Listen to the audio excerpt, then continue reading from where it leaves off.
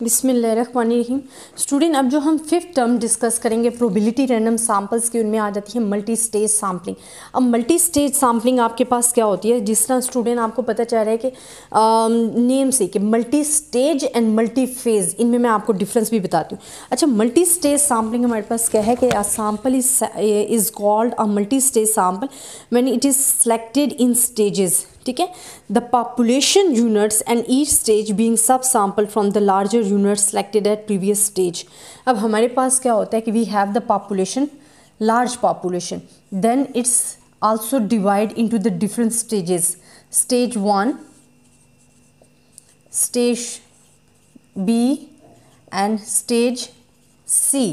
ठीक है, हमारे पास क्या होता है कि हम लार्ज पॉपुलेशन को सैम्पल सेलेक्ट कर लेते हैं एंड स्टेजेस में डिवाइड कर देते हैं, stage A, stage B and stage सी। वही बात मैं आपको कह रही हूँ कि a sample is called a multi stage sample when it is selected in stages, the sampling units in each stage being सब sample from the larger unit selected at previous stage. Here population is divided into number of units called the first stage. Units which is subsamples. Each of selected second stage is further divided in the third stage. मतलब हमारे पास क्या है कि हमारे पास ये तो first stage आ गया, फिर हमने इसको मज़ीद डिवाइड किया तो it's also a second stage, C D and ई कह लें, एंड अगेन अगर हम इसको डिवाइड करें that is the third stage. ठीक है, हमारे पास क्या आ गया, थर्ड स्टेज आ गया। अच्छा, इसकी मैं एग्जांपल देती हूँ ताकि आपको बेसिकली इसकी समझ आ जाए। हम कहते हैं for example in a sample survey we select a random sample of N1 district, first stage है। अब हमने क्या किया है कि हमने एक डिस्ट्रिक्ट्स को, जिसको हम कह रहे हैं N1, ठीक है, डिस्ट्रिक्ट्स, इसको हमने एज अ फर्स्ट अपनी पॉपुलेशन जो है सिलेक्ट कर लिया। ये हमारे पास जो पॉपुलेशन में से हमने जो डिस्ट्रिक्ट सेलेक्ट किया है that is the first stage. हमारे पास ये क्या है, फर्स्ट स्टेज है, फर्स्ट स्टेज। अब स्टूडेंट आपने क्या करना है, इस डिस्ट्रिक्ट्स को आपने करना है divide into, then we take a सब sample of N2 villages, second stage, and हम डिस्ट्रिक्ट्स को सिलेक्ट कर रहे हैं in the villages. We are taking the 2 villages, इसको हमने डिवाइड कर दिया है A एंड B, इसमें हमने डिवाइड किस में कर दिया, विलेजेस में। तो ये जो हमारे पास, देन हमने अगेन जो हमने इसमें से सैम्पल सेलेक्ट किए that is the second stage. ये हमारे पास क्या आ गया, सेकंड स्टेज आ गई है पॉपुलेशन की।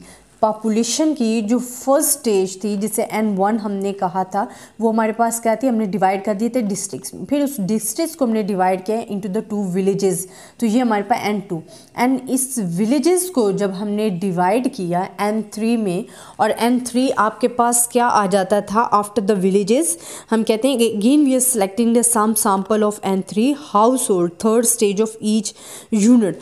तो हमने क्या किया, फिर हमने सेलेक्ट कर लिया सम हाउस होल्ड, तो ये हमारे पास जो है थर्ड स्टेज आ गई है, इसको हम क्या कहते हैं, थर्ड स्टेज। अगर इसी हाउस होल्ड को हम मोर और फर्दर डिवाइड करें तो ये हमारे पास आ जाती है मल्टी स्टेज सैम्पल, जिसमें हम मुख्तलिफ स्टेजेस में डिवाइड कर देते हैं, तो that is called the multi stage sample.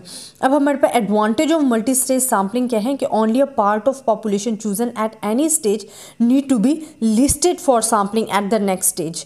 हमें क्या होता है कि इसमें हमारे लिए एक फ़ायदा ये हो जाता है, जो इसका एडवांटेज मैं आपको बता रही हूँ, कि हमने अगर विलेजेस को करना है, डिस्ट्रिक्ट्स में डिवाइड किया ना, फिर जो हमने मेन विलेजेस डिस्कस किए तो वो हमारे पास एक तो टाइम शॉर्ट होता है, कॉस्ट कम पड़ेगी, ठीक है, फिर हम उसको ब्रीफली डिस्क्राइब कर सकेंगे। अब उन विलेजेस को हमने जब मेन डिवाइड कर दिया हाउस होल्ड में, तो हाउस होल्ड के लिए हम मज़ीद क्वेश्चंस भी ऐड कर सकते हैं, उसको डीपली एंड ब्रीफली डिस्कस भी कर सकते हैं। तो ये आपके जो ट्रेनर्स होते हैं उनके लिए भी बहुत ज़्यादा आसानी हो जाती है, और आपको जो कहते हो ना कि ब्रीफ इंफॉर्मेशन, बहुत ज़्यादा लार्ज इन्फॉर्मेशन भी आपको मिल जाती है, तो वो आपके लिए इजी हो जाता है। ये हमारे पास मल्टी स्टेज। अच्छा, एक चीज़ मैं आपको बता दूं कि सेकंड जो हम पढ़ रहे हैं ना, इनमें डिफरेंस क्या है। सेकंड जो मैं आपको पढ़ाती हूँ, पहले मैं आपको बता दूं, फिर मैं आपको इनमें डिफरेंस बताती हूँ कि आपके पास multi stage and multi phase में डिफरेंस क्या है। अब सेकेंड मैं आपको बताने लगी हूँ मल्टी फेज़ सैम्पल।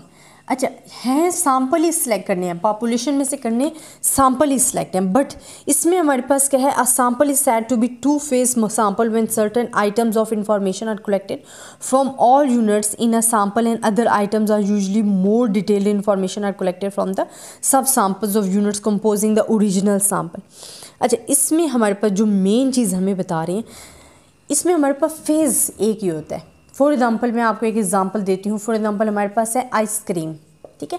आइसक्रीम को हम डिफरेंट फेजेस में डिवाइड कर देते हैं।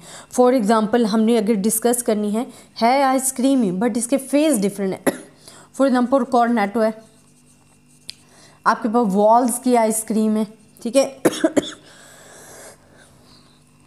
एंड इधर आप कोई भी फ्लेवर लिख लो, ठीक है, या कोई भी कंपनी ले लो आइसक्रीम की, सी फॉर एग्जांपल कंपनी सी है, तो मेन जो आपके पास है ना सैम्पल वो सेम ही है, आपके पास ओरिजिनल पॉपुलेशन सेम ही है, वो आइसक्रीम ही है, बट उसके फ्लेवर चेंज हैं, उसके फेजेस चेंज है, तो इसको हम कहते हैं मल्टी फेज सैम्पल। आपके पास क्या आ जाता है, multi phase sample. Multi stage sample में हमारे पास क्या होता है कि स्टेजेस ही चेंज होती जाती है, हमारे पास स्टेजेस चेंज हो जाती है। बट मल्टी फेज सैम्पल में आपके पास क्या होती है कि बेसिकली जो ओरिजिनल आपके पॉपुलेशन है वो सेम रहती है, बट आप उसके टेस्टेज या फ्लेवर चेंज कर लो तो वो आपके पास आ जाती है multi phase sample. It is important to note that in multi phase sampling the same units are used at each stage. हमारे पास जो यूनिट्स है ना वो क्या होता है, same units are used at each stages या ईच फेज में। whereas in multi-stage sampling the units are different at different stages of sampling। इन दोनों में डिफरेंस यही है कि मल्टी स्टेज सैम्पल या मल्टी फेज सैम्पलिंग में कि हम डिवाइड तो सैम्पल्स में ही करें, बट इसमें जो आपका यूनिट्स है ना, यूनिट्स वो आपका क्या रहता है, सेम रहता है, आइसक्रीम ही रहेगा। बट आप जब मल्टी स्टेज सैम्पलिंग की बात करते हो तो आपकी स्टेजेस आपकी जैसे जैसे चेंज हो रही हैं तो उन स्टेजेस में आपके यूनिट्स भी चेंज होंगे, ठीक है, जो आप सैम्पल एज अ सेलेक्ट कर रहे हो वो भी चेंज होंगे। तो ये इनमें डिफरेंस है मेन, तो ये अक्सर आपसे पूछ भी लिया जाता है एग्जाम्स में, तो ये आपने माइंड में रखना है। लास्ट वन आप कहते हो कि जी हमारे पास जो सेवंथ है सिक्वेंशियल सैम्पलिंग। अच्छा सिक्वेंशियल सैम्पलिंग मेन क्या है आपके पास, आप कहते हो this is another method of sampling where the sample is not fixed in advance. ऐसे तो हम कहते हैं ना कि हमने जी डिस्ट्रिक्ट्स को डिवाइड कर दिया, विलेजेस को डिवाइड कर दिया, हाउस होल्ड को, जहाँ जब हम पढ़े थे हम सारे सैम्पल में ऐसे ही करते हैं ना कि हमारे पास फिक्स होते हैं कि हमने जी डिस्ट्रिक्ट्स में डिवाइड कर दिया, फिर हमने विलेजेस में डिवाइड कर दिया, फिर हमने हाउस होल्ड में डिवाइड, फिर मोड क्लासिफिकेशन हम कर लेते हैं, क्लासेस में डिवाइड। तो ये हमारे पास क्या होता है, हमें पता होता है, ठीक है, हमारे पास पहले से ही हमारे पास फिक्स होता है कि जी हमने इसमें डिवाइड करना है। बट सिक्वेंशियल सैम्पलिंग जो है आपके पास, ये हमारे पास अनदर काइंड ऑफ सैम्पलिंग है where sample size is not fixed in advance, जहाँ आपको सैम्पल साइज जो है वो फिक्स नहीं होता है, but sampling units are drawn on by one और in lots and decision is based on the definite rule relating to the sampling units themselves.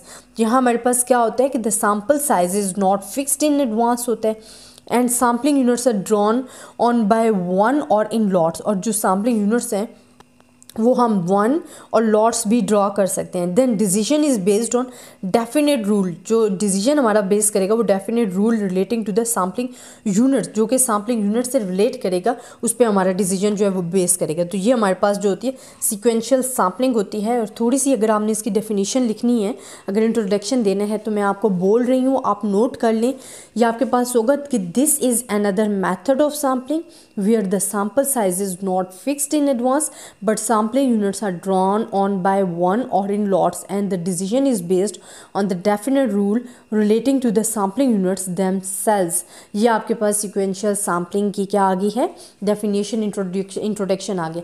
अच्छा स्टूडेंट, ये तो हमारे पास था probability and random probability sampling, जिसकी तमाम टर्म्स को हम डिस्कस कर चुके हैं। इंशाल्लाह नेक्स्ट हम नॉन प्रोबेबिलिटी सैम्पलिंग की टर्म को डिस्कस करेंगे। आई होप स्टूडेंट आपको मेरा लेक्चर पसंद आया होगा। अगर इसमें आपको कोई कन्फ्यूजन है तो आप मुझसे डिस्कस कर सकते हैं, मैं इंशाल्लाह आपको अच्छी तरीके से रिस्पॉन्स दूंगी। अल्लाह।